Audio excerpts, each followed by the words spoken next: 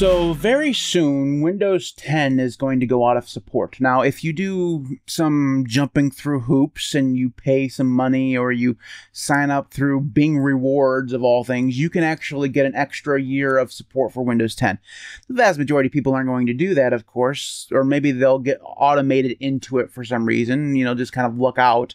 But for the vast majority of people who are using Windows 10, they're going to do one of two things. Either they'll continue to use Windows 10 until their computer dies, in which case they'll get Windows 11 or 12 or whatever when they buy a new computer, or they're going to upgrade to Windows 11. That's the path that the vast majority of people are going to take. One of those two ways of doing things. For some people, they'll begin to look for alternatives, especially when they find out that they can't upgrade to Windows 11, because one of the things that Microsoft likes to do is basically planned obsolescence. Now, every company, we can't just hold Microsoft to a higher standard. Every company does planned obsolescence. Apple wants you to buy a new iPhone.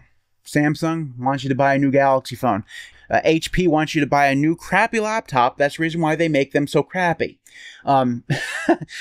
Yes, that's true. HP, worst laptops you could buy. But, that's for another day. But anyways, the point here is that they want you to use your product for only so much amount of time before you are forced to go buy something new. Microsoft is an accomplice in this, in that they don't make the hardware, they just make the software.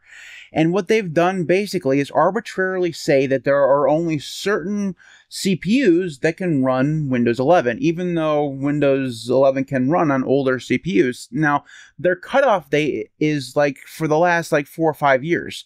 Now, maybe it was 6 years or whatever it is, but it was a fairly recent CPU is the cutoff line for Windows 11. So a lot of people who are going to take one of those two routes I mentioned earlier, which is upgrade to Windows 11, will find out that their PC, which is perfectly fine, is fairly new even, can't actually run Windows 11. So they'll either have to pay to get support for Windows 10 for another year, go without software and security updates, or they'll have to find an alternative.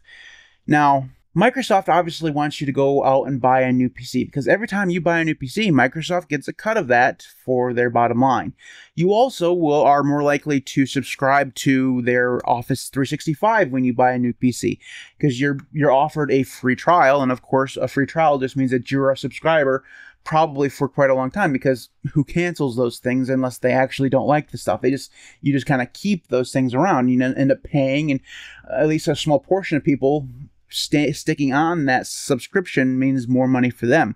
Microsoft also gets access to more customer data the more you upgrade to a different PC, simply because you tend to register that thing. Maybe you haven't registered in quite a while, so maybe you get a brand new address or whatever, and that gets shipped off to Microsoft. They also have a tendency in newer versions of Windows to collect more and more data than they did before. Now, obviously, Windows 10 collected plenty of data. Windows 11 collects more. There's more advertisements in Windows 11 than there are in Windows 10. They want you to update things, but they also want their partners to succeed, which is, jolly good of them. Wanting other companies to make money is, good stuff, I suppose. But the whole point here is that they have created their operating system in such a way where you can only use it for a certain amount of time before you have to go buy a new PC, even though your old PC is perfectly fine. So the question is, what should you do about this? Now, if you see the hat and you saw the channel name, you know what the answer is. It's Linux. Now, Linux is not the answer for everyone who encounters this problem. Unfortunately, there are plenty of very good reasons not to use Linux. Things like maybe you're a gamer and some of the games you use have anti-cheat. A lot of that stuff isn't available on Linux. Maybe you are a creator of some kind. Maybe you're a photographer or something like that, and you use the Adobe suite, the Adobe Cloud stuff. First of all, I'm sorry that you have to do that, but some people actually like it, I suppose, and I shouldn't be so snobby about it. But the point is you can't get that here. So there's a lot of legitimate reasons why going the path of switching to Linux because of Microsoft's planned obsolescence of Windows 10 isn't an option. We get that. So you're just going to have to either go one of those routes we had before, where you don't get security updates, or you just buy a new PC. But for a lot of people, Linux is actually a very good option for extending the life of your laptop or your desktop PC. Once Microsoft says you're done with updates, finding yourself a distro and installing on it and putting in the effort to actually switch to Linux is a good thing. Not only does it allow you to learn something new, because Linux does require some effort to learn things, but it also will extend the life of that PC until it literally breaks or catches on fire.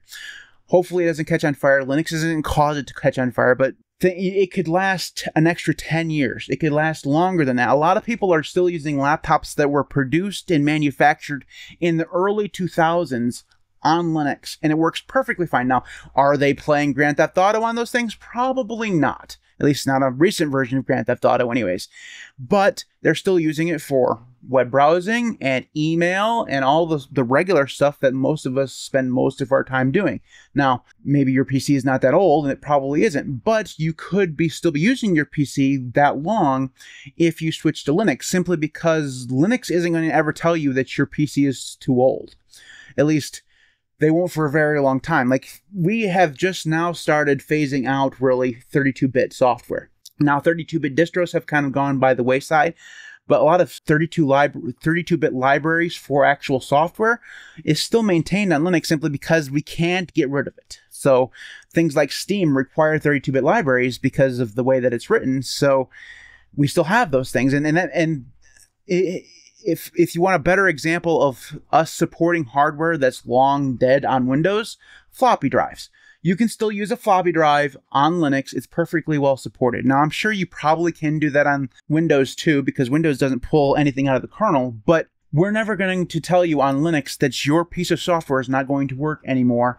And even if there was a situation where like a 30-year-old processor got pulled out of the kernel, there's a good chance that you're still going to be able to find a distribution out there that still is going to support those old kernels for whatever period amount of time. So using Linux extends the life of your hardware. And I think that in this day and age, that's epically important, because who wants to go spend $1,000, $2,000 on a PC when they don't have to? Like, if your computer's broken, you've dropped it, or it doesn't work anymore, it doesn't have enough storage and you can't upgrade it, it doesn't have the graphics capability to run the programs that you want, any of those things, like those are legitimate reasons to go spend the money. Microsoft telling you that you can't upgrade because of some arbitrary rule is not a reasonable reason to go upgrade your hardware just because Microsoft says to. It's just not. So upgrading to Linux for at least some people is an option to extend the life and just give the big old bird to Microsoft and say, you no longer control me. You no longer tell me how long I can use this hardware. That is going to be determined by how long the hardware lasts. Or maybe it's determined by when you can find a good sale at Amazon or Best Buy on a brand new PC. Whatever it is, right? You know, a lot of us aren't made of money, so maybe we're just looking for a good deal and we want to wait for that, or we just want to use the thing that we bought and paid good money for as long as possible. I think that's the vast majority of people. So Microsoft does this on purpose. As we discussed, Linux is a solution for a lot of people if they're willing to put the work in. And I think that that's a good thing to talk about. I've talked about this in several other videos, but Linux isn't something that you're just going to hop into and just carry on, because... And I should put this on a t-shirt. Actually, I think I did put it on a t-shirt at shop.linuxcast.org. But Linux is not Windows. They're not the same. Windows is not Linux. Linux is not Windows. They're not the same. So if you're coming over here, we welcome you. We will help you. But you have to understand going in, the biggest thing you can understand is that Linux is not Windows. It's going to work differently. You're going to have to learn some new things.